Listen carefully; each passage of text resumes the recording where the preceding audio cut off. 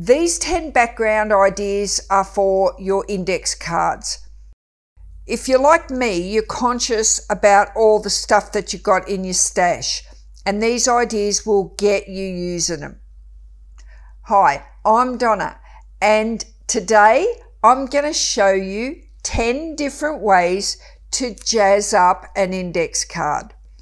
I got these from Officeworks in Australia. Pretty much everyone's got these in their stash. And if you don't, no worries, I've got you covered. I found two styles in Officeworks. This one here, I really like this one because it's got the spiral on it.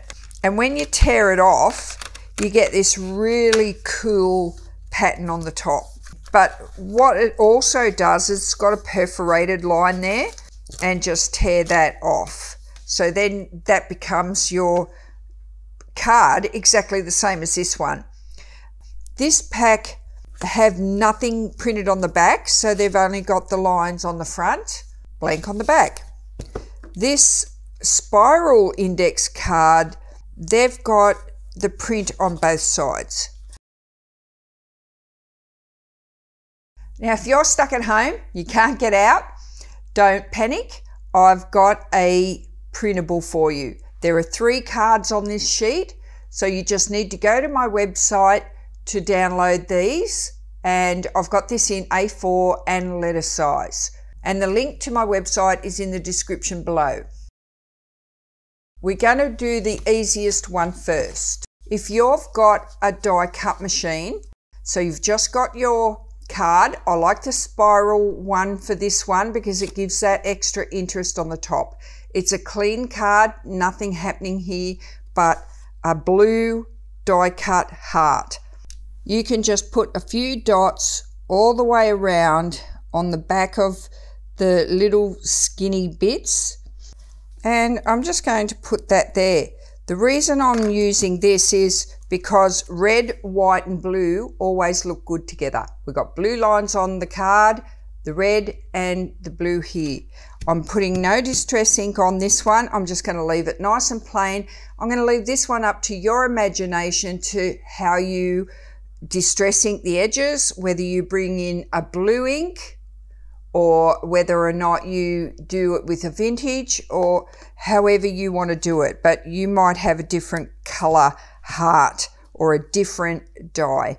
But that would be nice with a sentiment stamped on here, or your own handwriting, put a message on and just pop that in a pocket. So this is a very plain and simple idea, and this is idea number 1. Idea number 2 is using a very wide washi. It looks really cool. A lot of you have the wide washi. You might have bought a set of washi and you get the wide washi in that set, and you think, well, what do I do with it? So just get your wide washi, and we're going to cover the whole back of the card. So I'm going to pull off enough paper to cover the whole lot, and then I'm going to turn it over and I'm going to tell it to behave by just holding that down there with a little clip. I'm not clipping it, I'm just sitting it on top. And then I'm just going to get my craft knife and I'm going to cut that off as close as I can to the roll. So you just work out where it's going to go. I'm doing it upside down. I find for this wide one on the index card, I find this is easier. Just going to lay it there, and then I'm going to come back and I'm going to sort of roll it on. Now you see there that when I come over this side, everything's nice and flat. You can cut it off right at the edge of your index card, or you can cut the smallest, tiniest bit of your index card off as well. Now straight up, I've got this lovely lined background. In this set here, I got matching washi, so you could pull off a piece of washi from another part of the roll if you wanted to make it look a bit torn. You could tear it just to give it some interest. Have it come off the side a little bit. And I've got all that excess hanging over. I'm going to do the same again. I'm going to trim it off. It's much easier if you do it from the opposite side. And it looks really good together. By the way, I've got a link underneath this video in the description box. You can get 10% off if you want to pop over to the washi tape shop. Use my discount code underneath the video to get 10% off. The washi tape is such beautiful quality. And look at this, it's not even lifting off the paper. It will just stay there. I done this one yesterday and it has not even lifted off the corners. So that's optional to add a stamp, and it's optional to distressing the edge. And they are ready to go in my journal. The idea for index card number 3 is another really quick, easy one. We're just going to score the side of it, and we're going to use this like a flip in the journal. I'll pick the blank back because we're going to cover it. I found a really old address book in my mum's stash, and I just went through and picked out a blank page that she hasn't used yet. And I'm just going to glue that to the left-hand side, same as this one, and then make the hinge there. I use the Distress Collage Medium. The colour of this one is the vintage. You can get it in the clear. It's a glue. It's a glue with a colour, and it's also can be used as a sealer. So I'm just going to put just back inside that line there a marker as to how much glue I need, and I'm going to put enough glue all over that, and I'm just going to glue that down. Clean off the edge of the overhang paper, and now I'm going to bring over my scoreboard. Now I'm going to score right beside the edge of this here. So I'm going to go here because I can just see the back side of that, and then I'm going to fold it there. So there now is my hinge. So how easy is that one? And this one here, all I done was go to a Facebook group and printed out a freebie off one of the shares, and I just made sure it was the right size for my index card, and I glued that down, and it's the same. So these old vintage ads are beautiful to put on the back as well. So that's number 3 done. Now we're ready to do number 4, and number 4 is using a glassine envelope. The glassine envelope is made to fit the index card, and it fits the card with the tear holes left intact on the top of the card. You just cut it to fit. This one's pretty easy as well. So let's get one of these made. So we'll just use this one. What I used for this one was just a dried flower and some labels. Start off by getting out the glassine envelope and opening up the flap. Put your card in, tucked right up into the corner. So tuck it up into, if you're right-handed and you want to enter your envelope from the right-hand side, tuck it up into the left-hand corner and just lay it down on the table. So we'll just cut straight down the edge of the card. So I'm using the card as my guide, and I'm going to use the top of my card as my second line guide. So I've just cut away the top and the side of that envelope. You can find another use for the scraps, not a problem. So now we're just left with a corner feed blank envelope. Same front and back. That's it, that's finished. You can then put whatever you want in it. Once it's in a pocket, it's not going anywhere. These envelopes are 6 inches by 3.5 inches.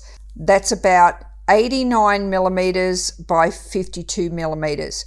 I've got some of these in packs of 10 in my website shop. For the Australian ladies, I know these size envelopes are not easy to come by in Australia. So if you want to grab yourself some of these envelopes, pop on over to my website shop. We'll do a specimen type card. All it is just gluing down some dried flowers. If you haven't got any dried flowers, just use a sticker. It'll still work out.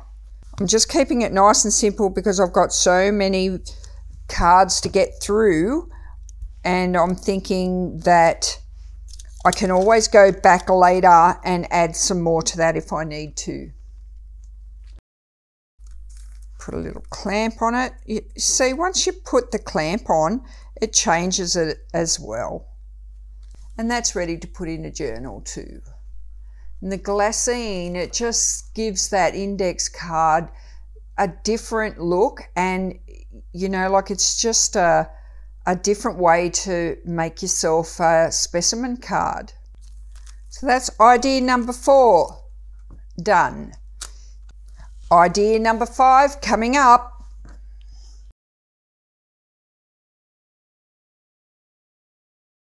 And this idea is to simply get a book page. I'm using a dictionary page. It's a vintage dictionary, and I'm just pulling out the word bonnet, and I'm going to use the graphics of the bonnet, and I'm going to stamp the word bonnet on top of the paper page, and then I'm going to cut that out and glue it onto my card. And I'm going to glue it on the blank side so I can still use the front of the index card for journaling. I'm just going to fussy cut out the ladies. Perfect. I'm going to glue the ladies down as well. I'm just going to let that sit and dry for a little while before I handle it anymore. I'm just going to trim this back now it's dry. Just use the edge of the cardboard as your guide. Just trim off that excess book page. I'm going to just do a little bit of colour around the edge. So that's a dictionary paper with a little bit of fussy cutting and the ink stamp, just single lettering on top, matching the same word as the dictionary meaning. That one is going to look pretty cool in the journal as well. Index card number 6. We're doing a collage of some no longer usable calendar tabs. 2017, I'm thinking, how can I use these? If you've got old calendars, you can use them. The only part of the calendar that showed up on here was here. But if I moved that over a little bit, you wouldn't have seen that. But it doesn't really matter. This looks pretty good. On the other side, it's an index card. Perfect. Pop it in a pocket and it's a journal card. We're ready to go. So let's make this one up. 1, 2, 3, 4, 5 we need.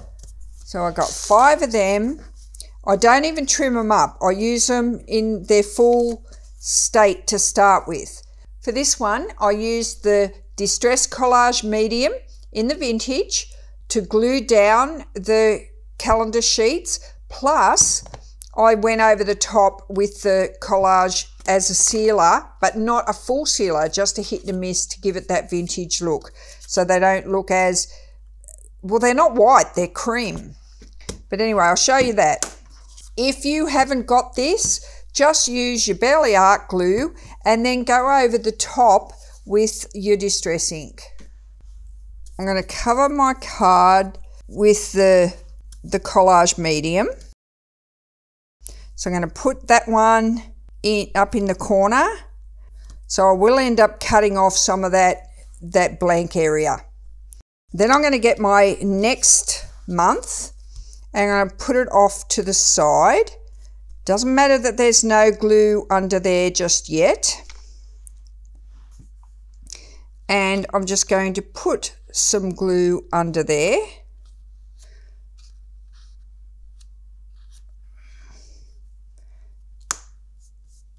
And put that down there. It doesn't matter if any of the glue squashes out because I'm going to use some of the glue as a feature. Come back under here again. See how it's squashing out? I'm wiping it off because I don't want it to go everywhere. I just want it to put a little line there on the join. Come in with the next month. And you can put some on the back of the corner. All right, so I'm coming on an angle like that. I'll just put it over here so that I can get it right up on that corner.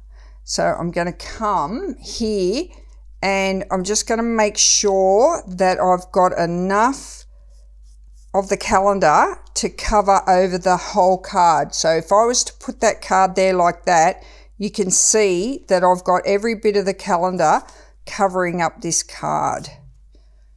Keep on going there like that. Now that there has got to come here, and I've got to make sure that I'm over every bit of the card. So I am going to get some of the date in there again. The only way I could avoid that is to use another piece of card. Use what glue is on my brush without putting on any new glue or of the medium, and I'm just going to dry brush it and just put a little bit of colour on there, like to help age it. Like I said, the paper's already cream. And then I'm going to hurry up and get off my index card off here before it sticks. Now it's quite wet. I'm going to get a clean piece of paper. So that's pretty good. So I'll let it dry for a little bit before I start pushing around on it and cutting the edges off. So while that's drying, I'm just going to clean my brush. This product cleans up in water. Now I'm going to trim up the edges of this, and I have just noticed that I put the calendar on the wrong side. I was meant to put it on the other side, so I had a journaling side here. So take notice of which side you put your work on. So just come back and trim the excess calendar overhang off all the way around. You can use your scissors. I always prefer to use my craft knife.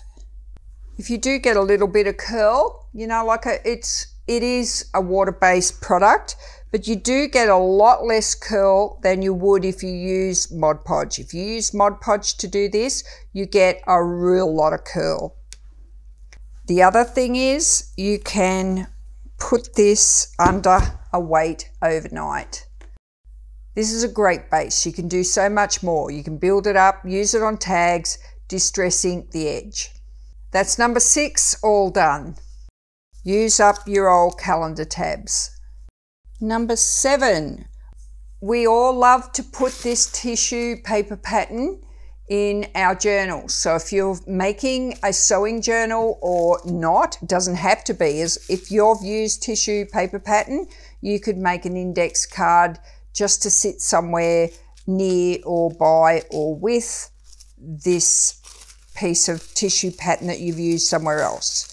So we just need to select a piece of the tissue that you want to put on. I've just put this piece over the top of the lined paper, and what I've done for the back is I've used the collage medium in the vintage to just colour up the back so it's no longer white. And I've also cut down another card smaller, and I'm going to glue it over the back.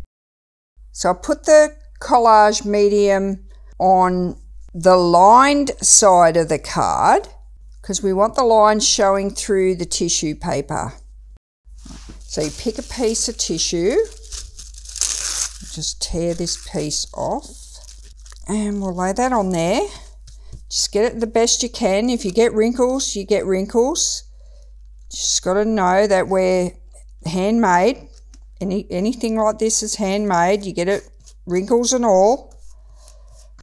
And then I'm going to cut off the paper, the tissue to the bottom part of the card evenly. And just go nice and slow because it's tissue paper. If you go too fast, you could rip your tissue paper. Just put a little bit of glue on the edge there and fold that over. It's just going to give us a little bit of decoration on the back side when we add the other piece of card. That's looking pretty snazzy. Now what we're going to do is get a second card and we're going to trim it down to fit on the back.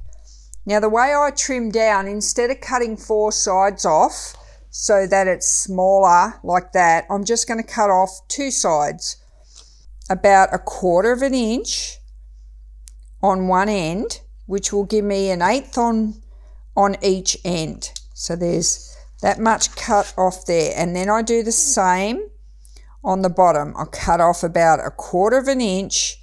That'll give me 1/8 on the top and the bottom. So when I put that card back on there, it's now smaller all the way around. This is too wet for me to put any colour on the back. So I need to wait for that to dry. In the meantime, I'll just glue down the one I covered yesterday. Like I said, you can use your Barely Art glue. You don't have to use the medium that I use. It's just something that I've been wanting to use for a while, and I've finally took the plunge and got some. It's the right way up. Place it smack bang in the middle. I like the idea of the index mat on the back of that. That's idea number 7 done. I'll just get number 8 ready for you. And number 8 is going to be the paint swipe card. It's paint. Simply no water added, just paint. You need a little gift card or an old credit card that you've got, and your index card, 1 colour, 2 colours or 3 colours of paint. You can use your single-sided or your double-sided card. You can do it on the blank side or you can do it on the lined side. Quite like the lined side. So let's do the demo on the lined side. I'm using Jo Sonja paint because I have got another acrylic paint that I got from Bunnings, but it was too runny. It was too thin. It's got to be a little thicker. So we don't want anything too thin. So we'll start off by putting 3 daubs of colour onto your card. Now you might need to sacrifice your first card. So if you haven't got a lot of cards, just beware. So I'm going to go black right here. This is rich gold and it's a velvet matte finish. And this is brown earth and it's also a matte finish. Like I said, my first card is a sacrifice. I probably won't get to use my first card. So what we're doing is sort of like a screen print. So if you look at your card, there it is upright. We're going to hold it on about a 45-degree angle and we're going to scrape the paint like that. Alrighty, so here. So I can show you properly, I'm going to hold it on a 45-degree angle and I'm just going to grab that paint and I'm going to drag it down the page. See what I mean by that's nothing special. That's my first pass and it doesn't look very stunning. Right, so what we want to achieve is something a little more rustic, a little more, you know, not so lovely. Right, so now I can control it. I've got it on my what I call a squeegee, but it's my plastic card. Now I can put it in, I can start it wherever I want on here. I'm going to hold it there and I'm just going to go like that until I get it to where I want it. Now I've done that quite sharp, so I can actually go like that now. So you just keep on going until you figure out how you want to start and finish. So you're just doing a little bit of a swipe. You can go back over your work if you need to. And you just do a few of them until you get it to how you want it. And the more you do, the better you get at it, and it just sort of seems to work itself out. See what I mean? It just gets better as it goes along. So you do use up a few cards doing this, so if you're not happy, you know, wasting your cards, this method might not be for you. You know, even looking back, I know I can use that. It's got a lovely square base there. I can come back in and I can put a die cut on it, and I can really work with these pieces.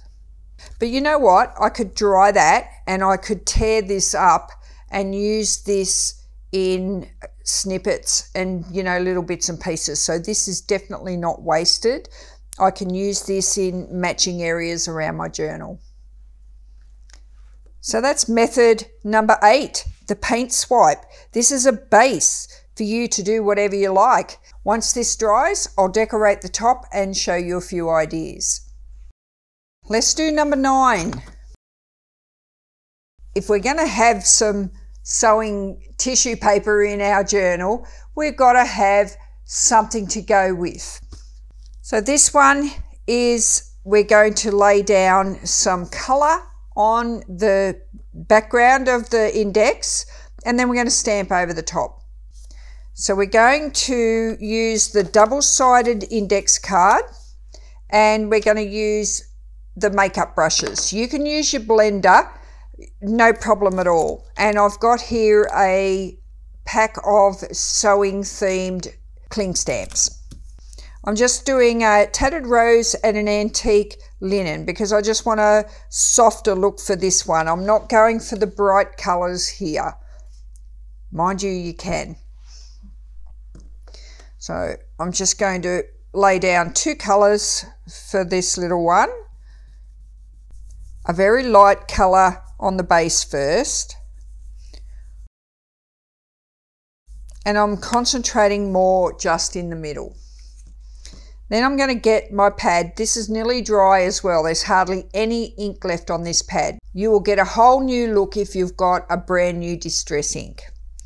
So again, this is tattered rose. I'm going to get it on its side and I'm just going to drag it across the paper like that. Now I've got my bottom bit done. So it's given me more of a paint effect. Right, so that's that colour done. Then I'm going to change brush so I don't mess up my colours, and I'm going to put the antique linen on the bottom. I'm going to use some tea dye on this card as well. Just laying down a little bit of colour there, and I'm going to do the same. This one's nearly dry as well, and I'm going to drag it across just to give me that some streaky lines. You don't have to be good at this. That's pretty rough. Okay. Now the tea dye, we can do this now before we add any stamps, because that way you don't ink over the top of your stamp. Your stamp is coming to the forefront. And I'll go around the edge with tea dye. Now what I'm thinking is to put a ruler across the bottom. All right, so we'll put it down first. So far, so good. I think the lady might be too big. I'm thinking it needs the lady on it. I think she'd look pretty cool on there, but I'm not gonna put the whole lot of her on there. So a piece of washi over there, and that now won't print at all. I really do want this lady to transfer nicely. So by using this system here, I can have 2 goes at it if I need to. But I don't need to. That looks fabulous.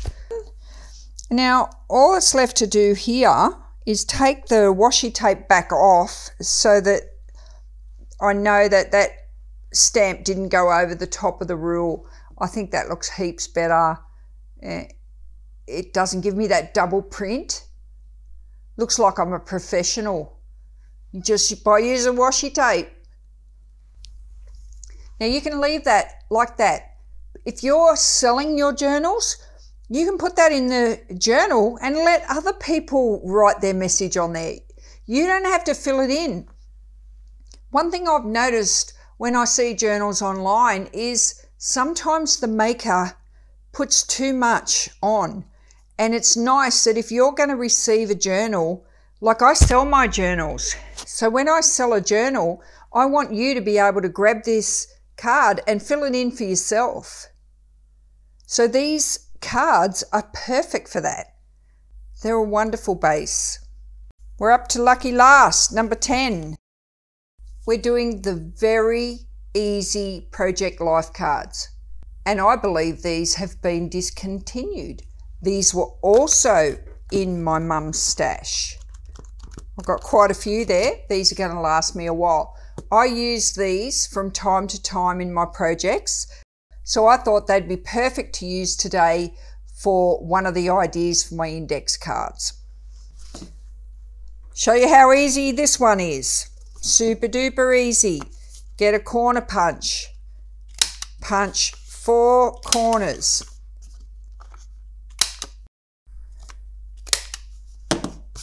You're nearly done. Pick out your favourite card. Doesn't matter which one it is.